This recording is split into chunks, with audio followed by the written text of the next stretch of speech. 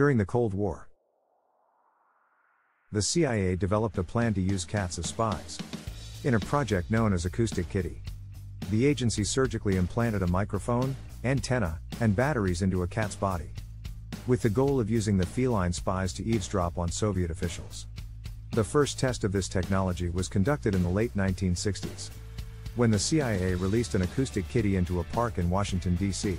Unfortunately, the operation was a complete failure. The cat was hit by a taxi just moments after it was released, and the project was scrapped soon thereafter. Follow for more.